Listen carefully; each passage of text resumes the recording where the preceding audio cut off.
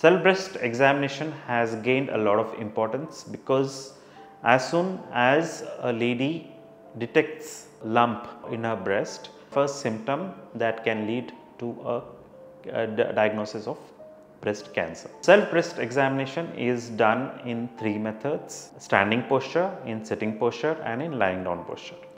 Stand in front of a mirror and examine your own breast. So what you have to do is, with flat 3 fingers you have to examine your breast. If you hold the breast, then obviously you will feel that the breast is lumpy.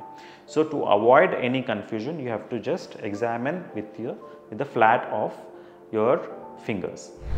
Apart from that, you have to examine your axilla alveoli. A lump starts in the breast and spreads to the axillary lymph nodes. And remember that it is very important to know this point is that these lumps are painless.